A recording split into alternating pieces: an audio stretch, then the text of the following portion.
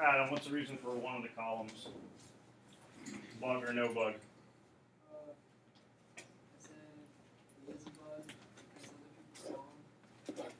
And like, what's the reaction when other people see him? Okay. Yeah. So you could have so reaction of others. Let's think of like some adjectives that would describe people. So you said scared. What would be some like synonyms in some ways of scared that you can kind of throw in here as well? Not that there's anything wrong with the word, just trying to come up with some other options to go along with it. Disgusted. Ashamed. Yeah. Oh.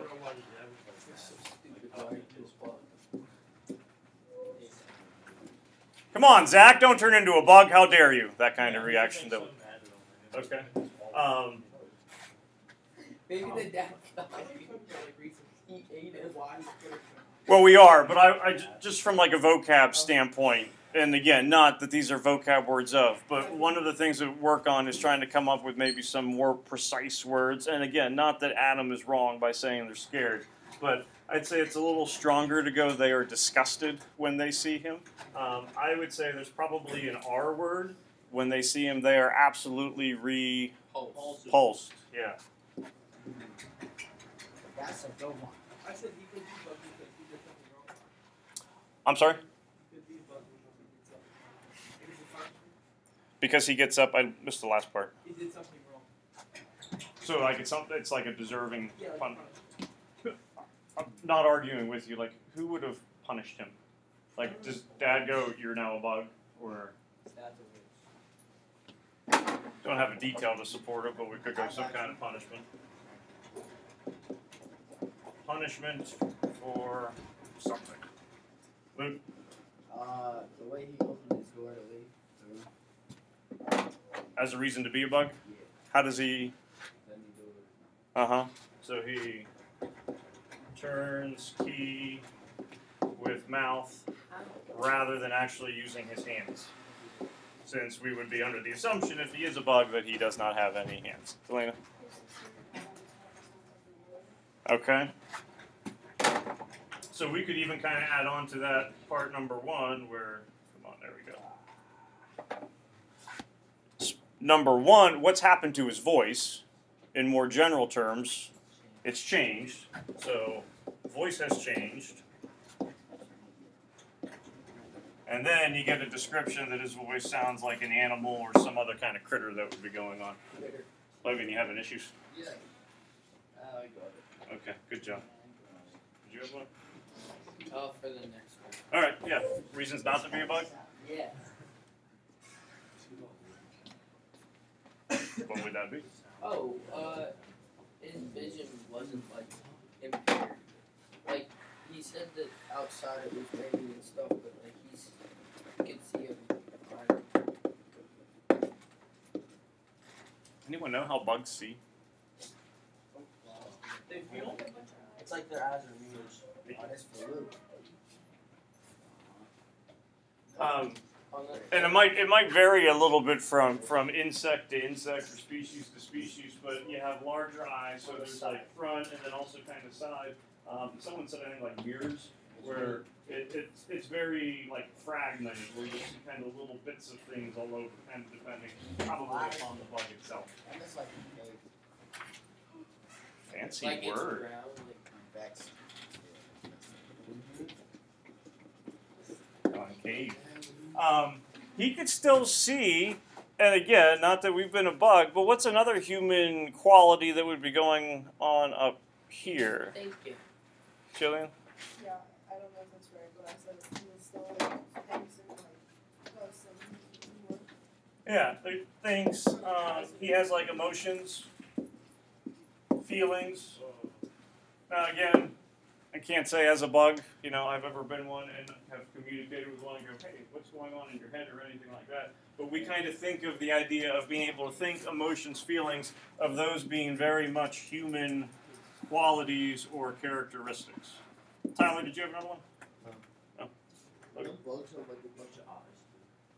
I think it kind of depends. Like, they have quote unquote two eyes, but it's like there's multiple parts to those things, which I'm not going to be. Yeah, I think kaleidoscope would be a good description for it. It's like you like can speak to his parents and his boss, so everyone speaks like English. Okay, speak English. So common bugs speak English. Or he at least tries to. Now there is a little bit of an issue, and he would actually be speaking German or Czech because it does ultimately get translated. He thinks he's at least speaking to him. Zelena brought up the point that he kind of sounds like an animal. It doesn't seem that people really understand him necessarily properly. Now, at the same time, you can certainly have a human who is speaking and thinking and talking, but that doesn't mean that we always necessarily can understand. Think of like a 2-year-old, or people will talk about 1-year-old babies can think, can communicate, or have ideas, but they're not able to actually say them. Yeah. Maybe his dad was mad because he's like maybe like another episode of this before and he's like calling his head or something. So like episode of like a imaginary daydream. Yeah. Okay. And we don't really have anything that's going to support it, but it would be a possibility, kind of along the ideas of what Tommy, I think, said, like it could be a punishment for something. So, good question would be, has it happened before? Anyone else have a reason why not a bug?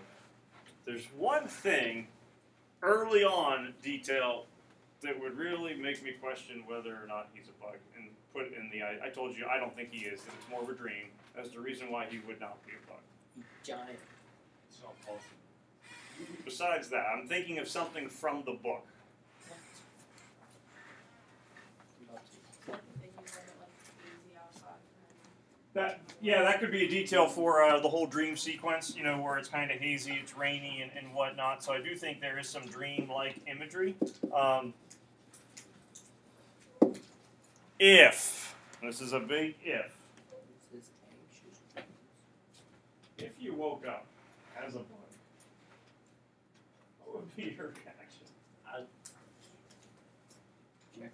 What do you know?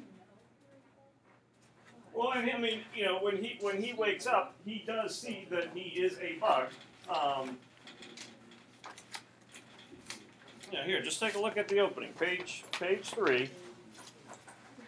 One morning, as Gregor Samsa was waking up from anxious dreams, he discovered that in bed he had changed into a monstrous verminous bug. So he takes a look around. I'm a bug. He lay on his armor hard back and saw, as he lifted his head up a little, his brown arched abdomen divided into rigid bow-like sections. From this height, the blanket, just about ready to slide off completely, could hardly stay in place. His numerous legs, pitifully thin in comparison to the rest of his circumference, flickered helplessly before his eyes. What's happened to me, he thought. It was no dream. His room, a proper room for a human being, only somewhat too small, lay quietly between the 4 well-known walls. Above the table on which the unpacked collection of sample cloth goods was spread out, Samson was a traveling salesman, hung the picture which he had cut out of the illustrated magazine a little while ago and set in a pretty gilt frame. What's his reaction? He's like calm and then he just like starts thinking about how his life sucks. Yeah, like next paragraph, looks out the window, dreary weather, made him quite melancholy. Why don't I keep sleeping for a little longer and forget all this foolishness? You wake up as a bug, let me just put my head back down and it'll all be okay. If you wake up and something has happened where, it's not even this drastic, but like there has been some kind of change. Some people wake up, you see a pimple on your head, you're going to start freaking out, let alone the fact that you have 6 pitifully thin legs, an armored back, an abdomen that is all rigid and bow-like. He really seems extremely, like, what would be his state of mind when he wakes up? I mean, he might not be happy about it, but he does seem rather calm. Literary term. His calmness would be an example of what? Because you would certainly expect him to be much more upset about it.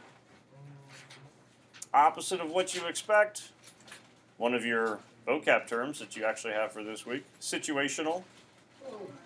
irony. It's the total opposite of what you would expect. So his demeanor about the whole situation certainly would kind of make you question: is this really going on, physically, or is this more of a simple mental thing that would be taking place?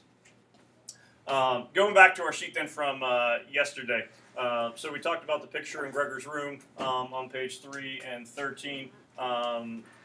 Thoughts about his job. We know that he has a pretty strong dislike for it. Most of these things are going in chronological order.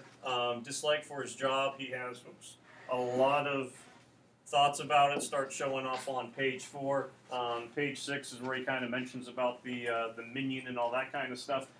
His concerns upon waking, since we pretty much just seem to be mentioning this part. What's his primary concern when he wakes up? Oh man, I'm late for work. I gotta go to bed. I'm late for work.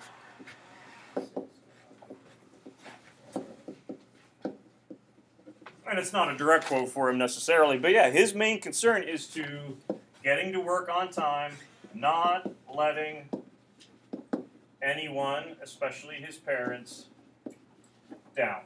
He does not want to be a burden to other people. So page 5, page 6 is really when he kind of gets into his whole concerns about waking up. He's concerned that the dream maybe that he's having will not go away. He wants to avoid criticism from his boss. He's supposed to wake up at 4 o'clock. Anyone recall the time that the first train would be leaving out?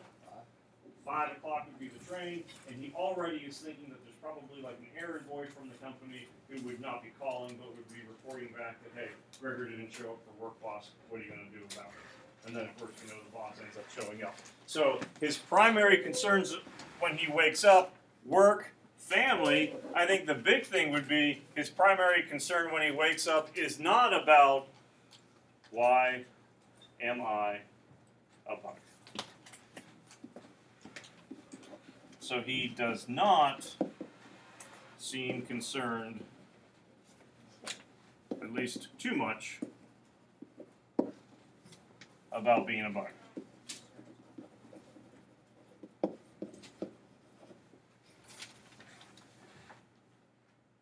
Yesterday, when we were coming to the end of the period, we were getting to the setup of his overall room. Mentioned that he has 3 doors. He keeps all of them locked. So you certainly do have some clues of maybe some isolation taking place. Anyone recall detail why he locks his doors?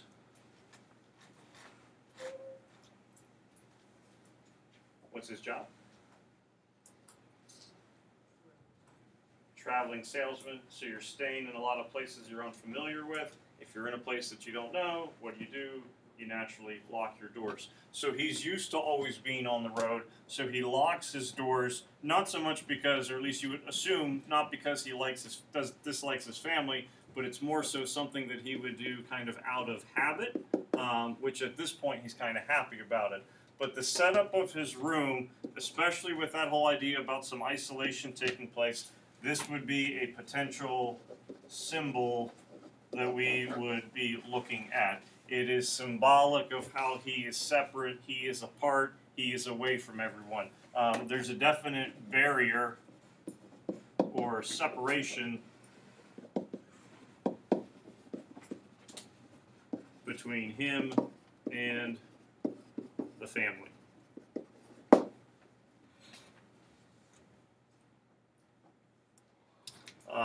Overall setup of his room, you're going to be getting a lot of those things showing up here on page 3, 6, 7. So, Lane, you want to shut the door real quick since we'll be getting some traffic coming in.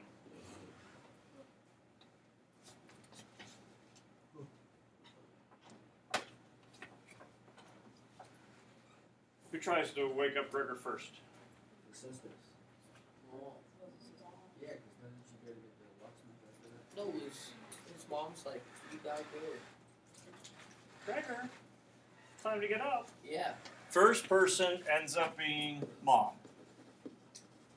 How does Mom knock on the door?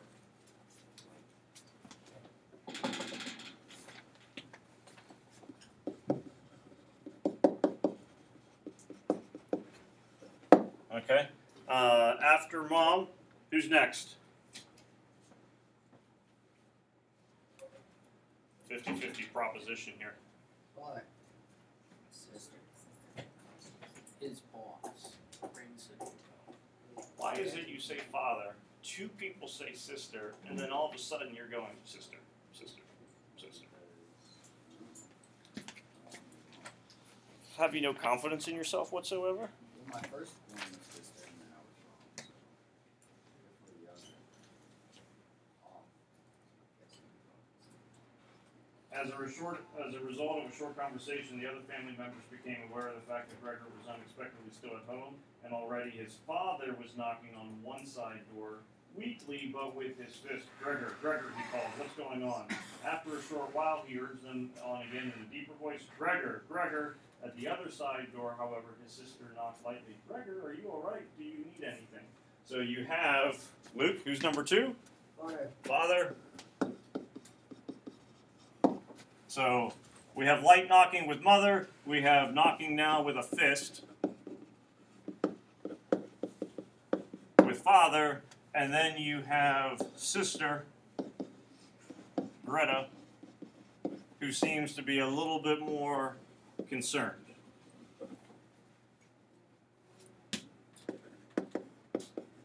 So pages 6 and 7, this is taking place. So in his room, you would have one door in the front, 2 side doors. Wherever there is a door, there is a person who's kind of knocking, so he cannot get away. People are constantly after him, and in some ways kind of pestering him. Why does he need to get to work? From especially parents' viewpoint, probably father the most, because Gregor brings in the money. Of the people who work, or the people who live in the house, Gregor is the only one with a job.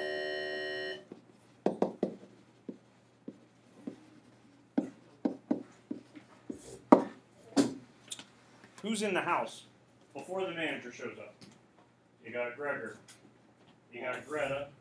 You have mom. You have dad.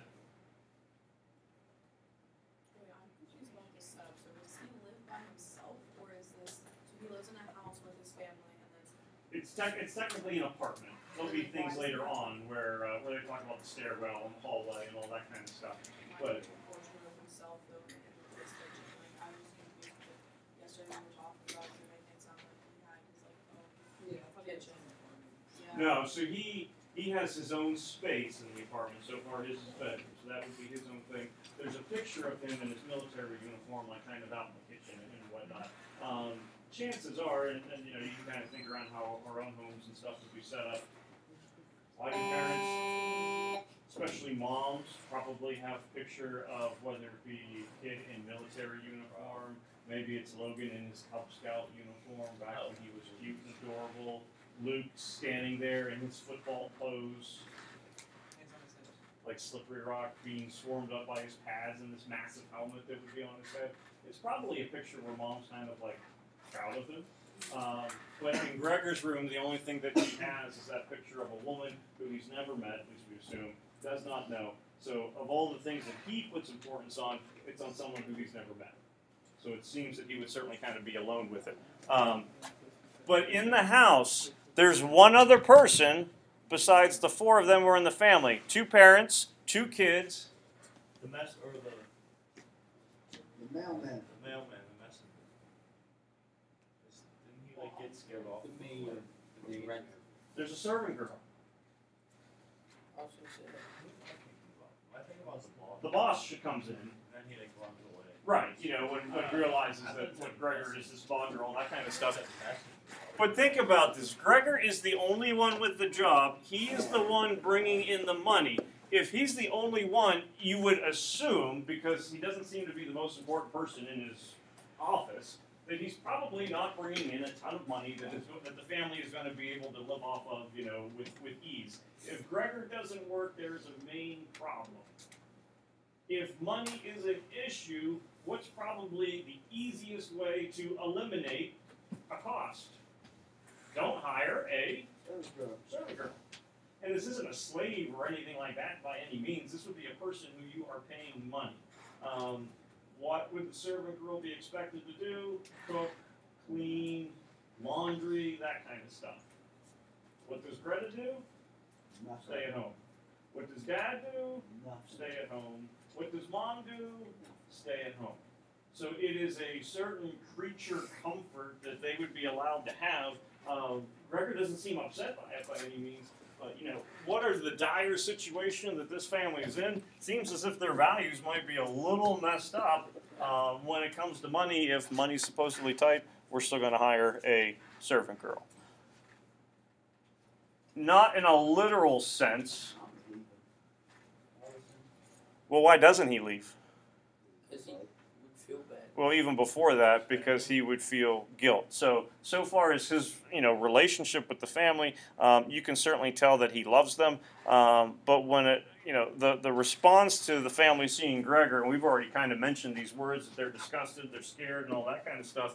We don't have a thing. What's Gregor's response to the family? He seems to care for them really deeply. And if he would be letting them down, then this would be absolutely a drastic, terrible thing to take place.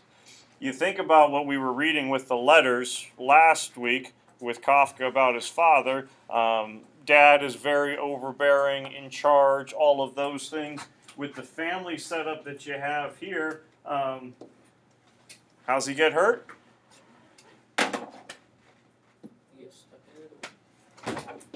He gets stuck in the door. And then Dad, kicks and pushes him in with a cane. So he's kind of stuck in the door. Oh, Jesus. It's a little dramatic effect there that was kind of taking place. Stuck in the door, Dad kicks and pushes him with a cane. Now, I think maybe there could be a little bit lost in translation. I don't think you really push anybody with a cane. You don't really kind of nudge someone forward. If you have a cane and you're trying to get that object to move, what are you doing? You're hitting it. You're beating it pretty hard. So this is probably also a little bit more of an attack that would kind of be taking place. So in some ways, who is kind of becoming the antagonist, or I don't want to say the villain, but certainly the one where there seems to be a little bit of a conflict taking place? Dad. Seems to be the dad. Maybe the dad thinks that giant bug ate him. And now he's Spelling test. dead. How do you spell the author's last name? K-A-F-K-A. Author. K A F K. Oh. A. Frickin' No. Kick What's Gregor's last name? Kafka.